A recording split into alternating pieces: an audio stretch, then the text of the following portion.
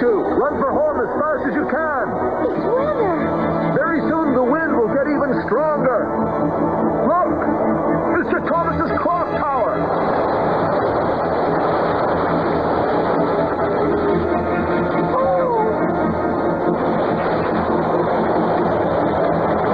I'm afraid this wind is going to blow it down. Run! Get inside. I'll go and help Mr. Thomas with the tower.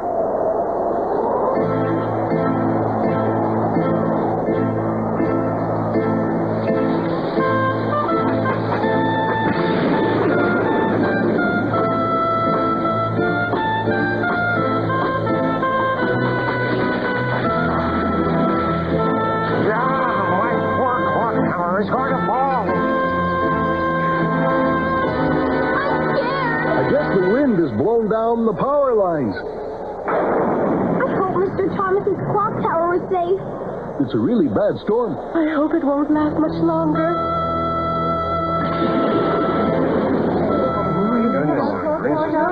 There for so many years. What a shame. We love that clock tower. Yes, the townspeople were very proud of it.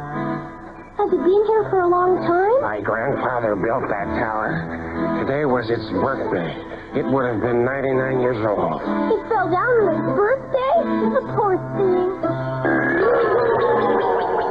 The town was planning to have a big festival next year for its centennial. Just think, 100 years old. I know I'm going to miss hearing its lovely chimes every day. But why can't it be put back up again? Wouldn't it work? I think the clock itself is not too damaged. It could be fixed. It would cost too much. We haven't got the money. There must be a way to raise the money if everybody in town would cooperate. Yeah! Everybody in town could contribute something nice, and we'll have a great big sale. Good plan. That's what you call a bazaar!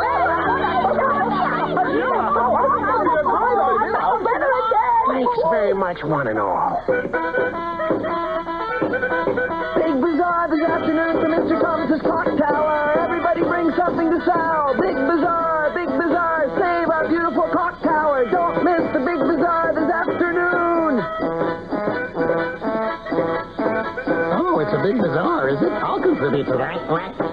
What fun! A bazaar. You know, we can fix that old clock tower ourselves. Hey, you know, Walter, you and the clock tower have your birthdays on the very same day. Oh, gee, Walter, I forgot today was your birthday. Congratulations, Walter.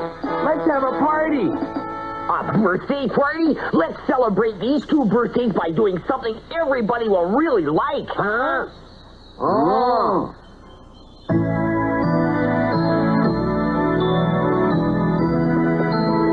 Are the cakes ready? Yes, you can take them to the bazaar now. They're beautiful. Bluebear's Mummy's eucalyptus cakes are the best in town. Don't take them away. I want some. No, Papa. If you want them, you'll have to buy them at the bazaar. Let's go, Floppy. Okay.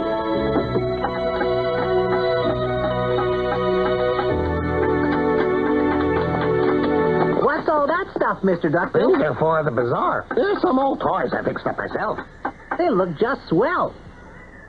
The bazaar is now open. Come in, everybody. Beautiful fresh flowers here.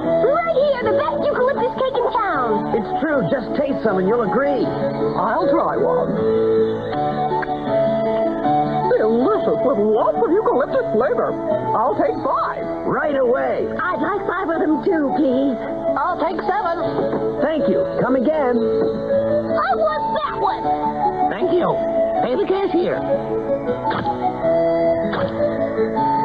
I'm glad everything's selling so well. They're having a real good time, and all this is so we'll be able to fix up my clock tower again. Wow, what's that big cake for? This is a birthday cake to celebrate the 99th birthday of the clock tower. And when the bazaar is over, everybody that helps will have a piece of it. What a beautiful cake, and a lovely thought behind it, too.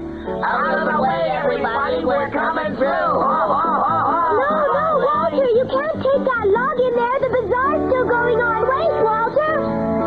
What's the matter? There's an important bazaar going on here. So we're not important? You're just fooling around with that log.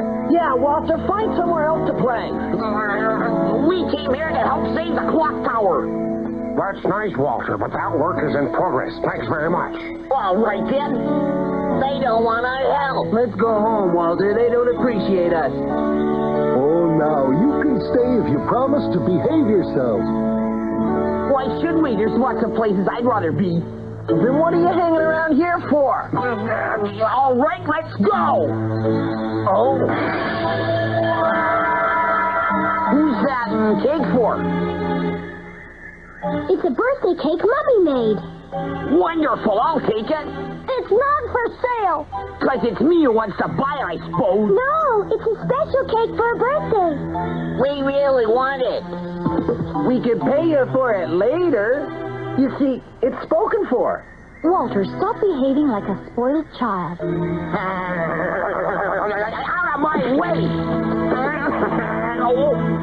It's not yours. Oh, no. Oh, Mummy's birthday cake. I'll show you whose cake it is. No.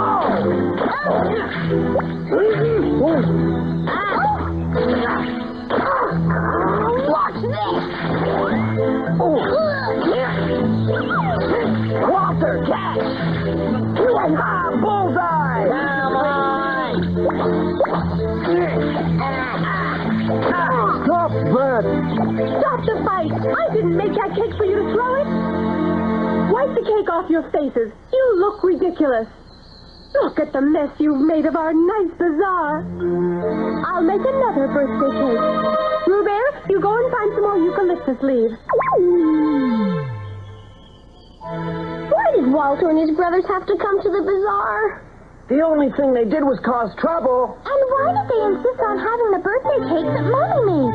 Yeah, they seemed to think they had some right to be there. And what was that big log for? Oh.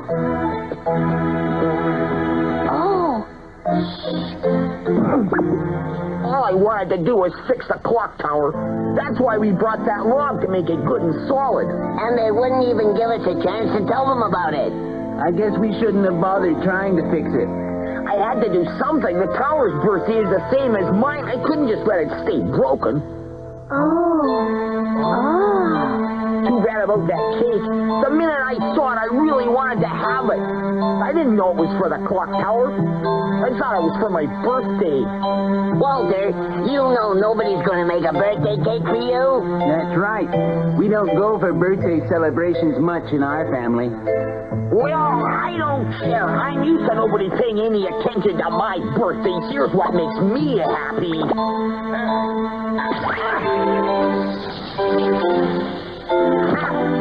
Let's go. When I try to do something helpful, it never turns out right. Uh-huh. Now I understand. Oh, Walter. The log was for the clock tower. And he thought the birthday cake was for him. I've got an idea. Let's see if we can get Mummy to help us. What's this? A present for me? Who's it from? Never mind. Just take it. It's heavy. Gee, I hope it isn't a jack-in-the-box, Mingo. No, but it may surprise you. Just a thing. I bet it's some kind of joke. Well, you open it, Walter, not me. A birthday cake. Hey, it's beautiful. Oh, it's got a boomerang decoration just for you. Happy birthday to you. Happy birthday to you. Happy birthday, dear Walter. Happy birthday to you. And happy birthday, How did you find out about it? That doesn't matter. But gee, Walter, how come you didn't tell us today was your birthday? And about the log? I've always been the shy type, you know? I've never thought of you as being shy, Walter. We asked Rubert's mommy to make the cake. Then we all donated some money and bought it at the bazaar.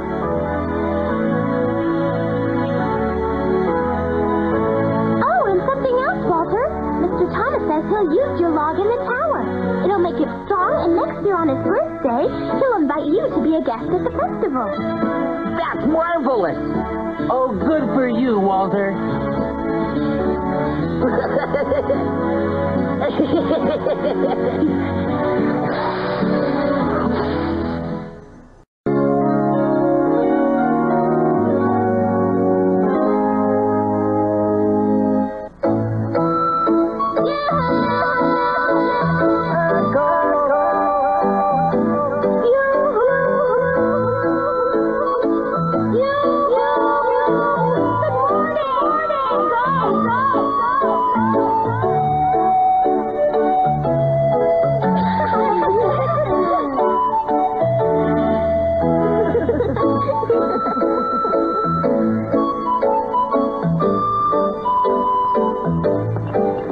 I guess by now the children must be almost to the top of that little mountain.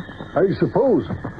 There are a few clouds around. They should have good weather. Well, the wind is changing. Not much chance of rain, but there may be a thunder and lightning storm. I'm worried.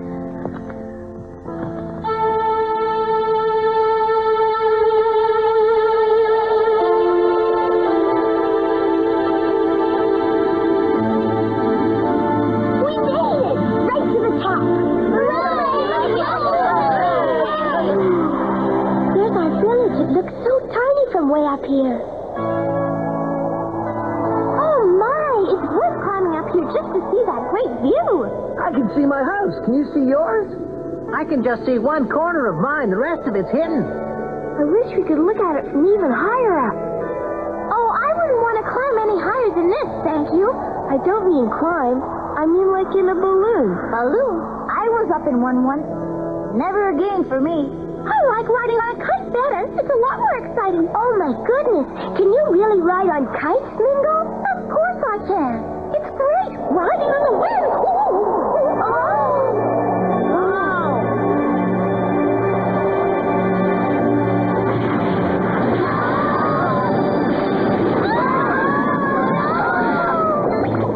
Hey, come here out of the wind, everybody.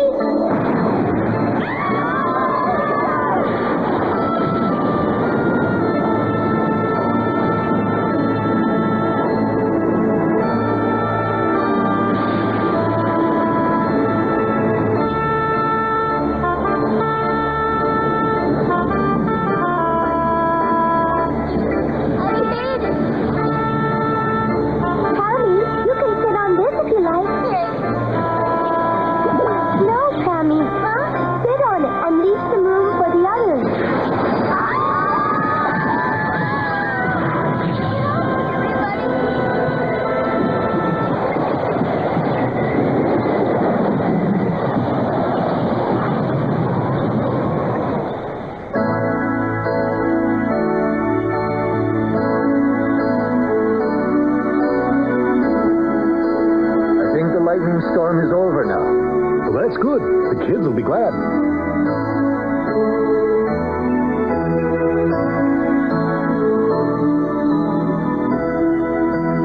It's got away at last. Yeah, over that way. That was quite a storm for a while. There was lots of lightning. I'll say, ooh! It's a forest fire!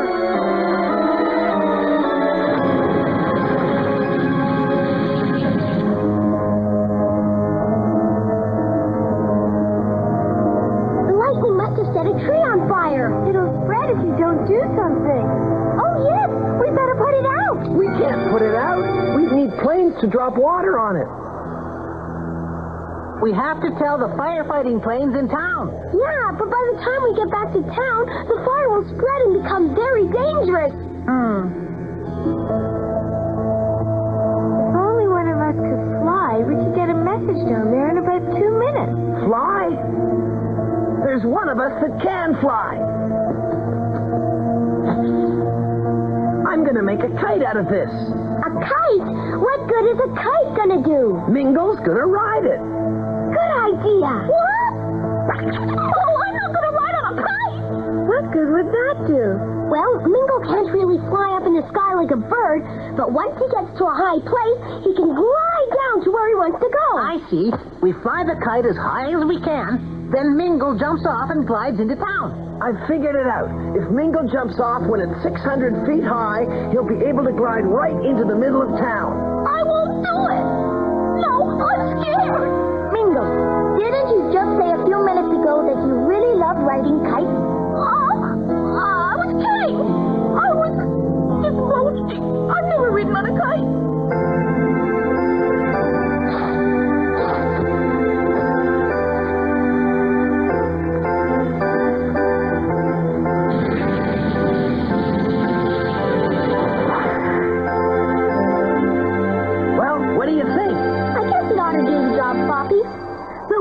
A lot of string to fly it high in the sky? Nick and Pammy, I'm sure that you'll be happy to let us unravel your scarves to get string, right? Oh, these scarves? Not mine. I love my scarf. Please, we haven't got any other string. Your scarves would be just great. Oh, Nick.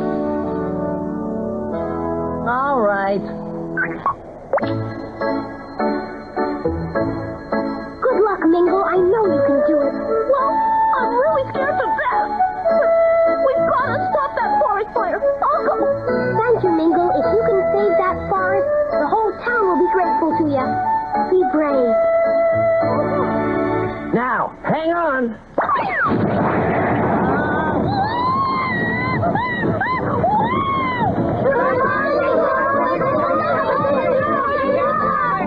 He's flying high. What's that, about 100 feet? 200. We're on a string. Oh, we can put him up a little higher. Good. Now stand on me, Nick.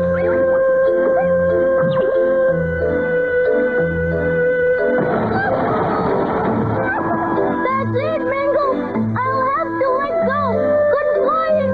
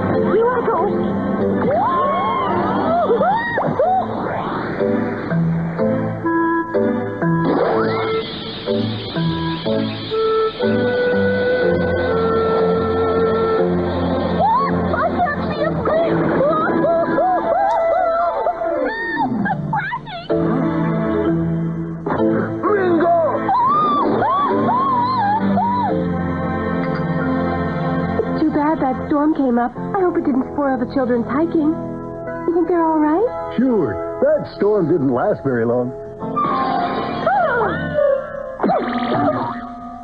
What is Mingle? What happened, Mingle? Are you all right? The lightning struck. The forest on fire. The flower. Oh, Mingle. I'll phone the fire station.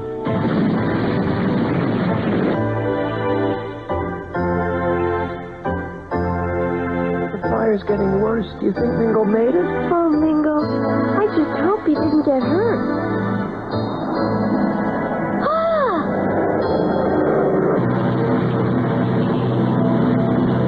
Look! They're on their way! That's the firefighting plane! That means that Mingle got the message to them all right.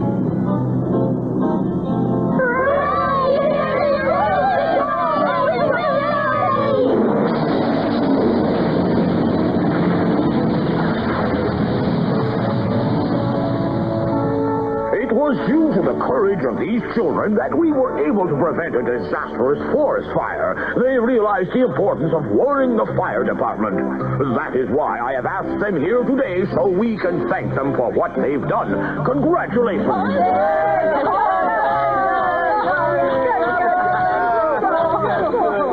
Mingle, that took a lot of courage to die from a flying kite the way you did. That's right. It was only because of Mingle's courage that we managed to do it. I knew it had to be done.